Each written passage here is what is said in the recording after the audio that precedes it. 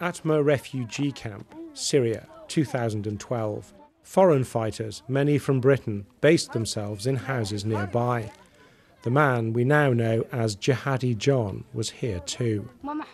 The Britons posted snaps of what they called their 5-star jihad. A Turkish fighter told us he remembers meeting Mohammed Emwazi. His words are spoken by an actor. He was cold. He didn't talk much. He wouldn't join us in prayer. He'd only pray with his friends. The other British brothers would say hi when they saw us on the road, but he turned his face away. The British fighters were always hanging out together, but he wouldn't join them. He came to Syria as Mohammed Emwazi, cold, aloof, a loner. If that description is accurate, it certainly fits the man he became. How did Jihadi John change from being an ordinary fighter to being the Islamic State's executioner? ISIS have professional psychologists.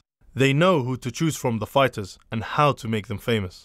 Still, there was nothing special about Jihadi John. Anyone could have become like him.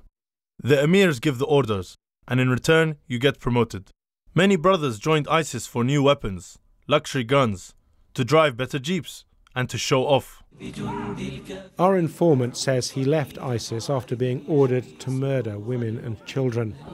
I asked him what his former comrades thought of Mohammed Emwazi. Some love him. Some joined ISIS after watching and admiring him. They take him as an example. ISIS play him like a piano, a celebrity to attract our Muslim brothers in Europe. But some think he's showing off. They think he's being used by ISIS. Despite what we've just heard, we can't be certain if the Islamic State turned Mohammed Emwazi into Jihadi John, the braying executioner, or if that side of his personality was always there and just brought out by the war. We have spoken to several reliable sources who say Islamic State places great importance on keeping him safe, guarding him in secret. He is for them a powerful propaganda asset, encouraging other angry young men to come to Syria from Europe to become just like him. Paul Wood, BBC News, Istanbul.